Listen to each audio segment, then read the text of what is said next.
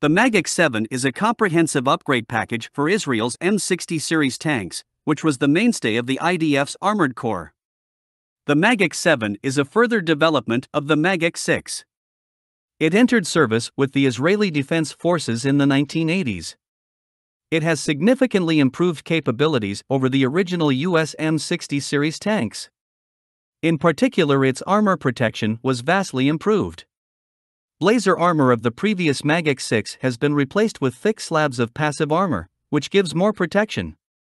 As a combat account in which salvos of AT-3 Saggers were fired at a Magach 7A in an ambush launched by Hezbollah. Out of the 20 Saggers that hit the tank, only 2 managed to penetrate the roof of the tank, which wasn't covered by the Applique armor. The ensuing fires were quickly snuffed out by the Nachel Oz fire detection and suppression system, thus leaving a surviving crew. An operation analysis was conducted by the IDF in which they discovered that if the tank was protected by explosive reactive armor rather than passive armor, 9 of the shots would have penetrated the tank. The Magach 7, which features side skirts. The first 2 sections of the skirts feature ballistic material and are hinged for easy access to the running gear.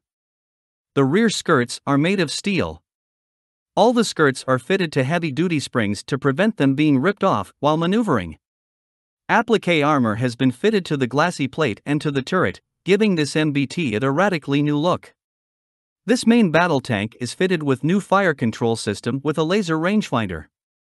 Engine of the Magach 7 is an improved version of the previous Continental AVDS 1790-2C. The new AVDS 1790-5A is rated at 908 horsepower and retains a 80% commonality of parts with the older AVDS 1790-2C. The transmission is automatic and sourced from the Merkava Mk.1. It has 2 forward and 1 reverse gears. The improved suspension of the Magach 7 features additional shock absorbers fitted to the 1st, 2nd, and 6th road wheels. Hydraulic bumpers have also been added to 1st, 5th, and 6th road wheels. High-strength torsion bars were fitted as standard. The traveling distance has been increased from 180 mm to 200 mm, and energy dissipation has increased by an impressive 355%. It is fitted with tracks of the Merkava Mk.1. These improvements gave the Magach 7 a much improved cross-country performance, compared to the M60 pattern. As a result, weapon stability was enhanced and crew comfort was improved. The main armament of the Magach 7 is still the L7/M68 105mm rifled gun as fitted to earlier M60s, but now with a bolt-on thermal sleeve for improved accuracy. The main gun fires the full range of 105mm NATO ammunition, which include APFSDs, heat, HSH, HE, APERS, and canister rounds. The M73 machine gun has been replaced by an FNMAG. Bulky cupola of the M60 has been replaced by a low-profile Erden cupola fitted with an FNMAG. The loader has his own 7.62 FNMAG as well.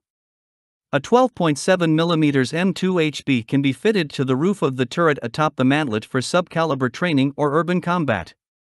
The Magach 7 is 9.43 meters long, 3.63 meters wide, 3.25 meters tall, weighs 55 tons, and has 0.83 kilograms per centimeter. Ground pressure. It can ford 1.2 meters of water, and can climb a 60% slope along with a 30% side slope. The Magach 7s were gradually replaced by Merkava tanks in frontline units, however these MBTs are still in service with reserve units. Magach 7A can be recognized by a blocky armor. It entered service with the IDF in the 1980s. Magach 7B, an interim model, which never reached production. Magach 7C has a redesigned wedge-shaped passive armor. It entered service in the mid-90s.